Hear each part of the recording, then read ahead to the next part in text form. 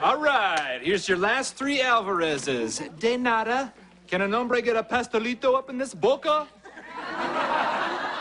I'll learn more words. Ay, hola, ¿cómo estás?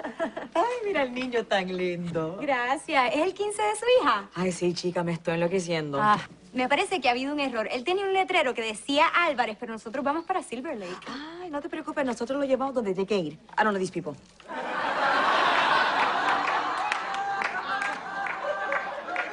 What? Yeah. You picked up the wrong Alvarezes. Did you not look at the photos I gave you? I did. But I don't want to be racist, so let's say I didn't. All right, back to our Range Rover. But first, we will stop at El Pollo Loco on La Cienega Boulevard.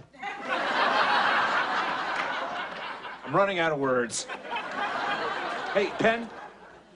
Come here.